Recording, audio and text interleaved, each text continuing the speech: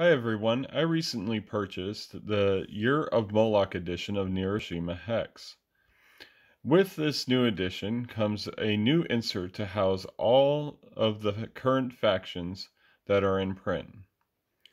One of the issues that have come up in the reviews is that it is very difficult to retrieve the tiles once you have placed them in the insert. Let me demonstrate. If I were to go ahead and grab these tiles right here, I cannot actually get my thumb in between to grab those tiles. I can only grab the top couple tiles.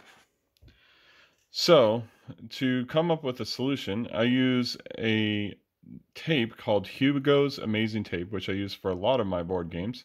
I bought the half-inch size. This is the tape right here. As you can see, about a half an inch.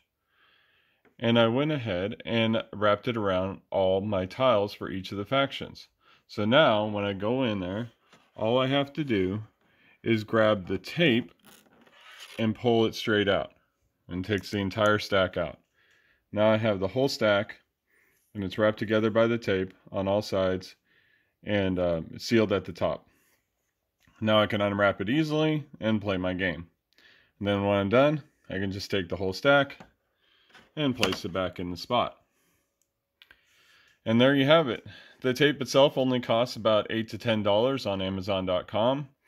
I use this tape for a lot of my games. It's easy to hold decks together, to hold stacks of tiles for other games such as Neuroshima.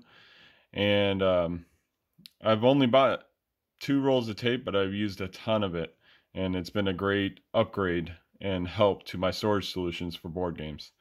Anyways, I hope that helps you out. I hope you enjoyed the game, and happy gaming. Thank you.